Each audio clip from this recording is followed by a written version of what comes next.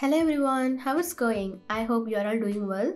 Okay, in recent times, many people have reported that they hear popping and crackling sounds when they play music on their MacBook Pro 16-inch.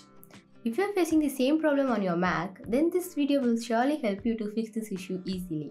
Okay, without any talk, let's dive into the solution. Solution number 1. Change audio MIDI setup in your Mac.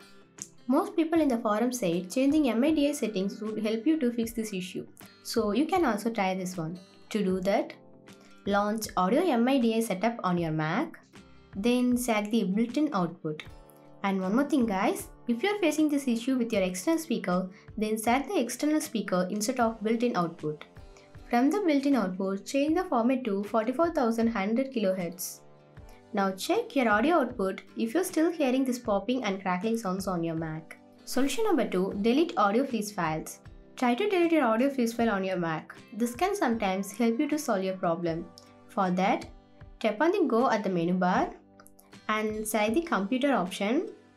Now choose Macintosh HD, then tap on the library folder.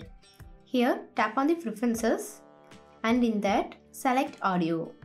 From the audio folder, delete com.apple.audio.devicesettings.plist and also com.apple.audio.systemsettings.plist.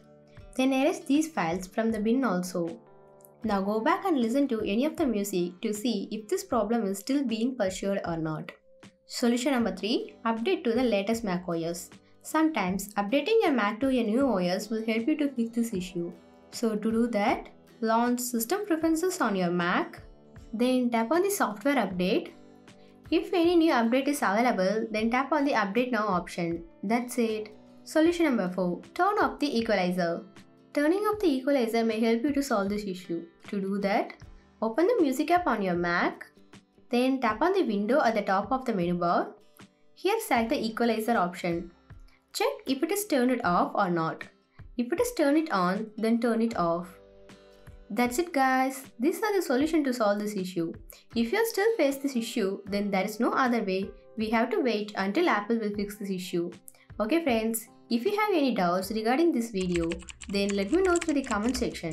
And don't forget to like and subscribe to iPhonetopics.com. Thank you and adios.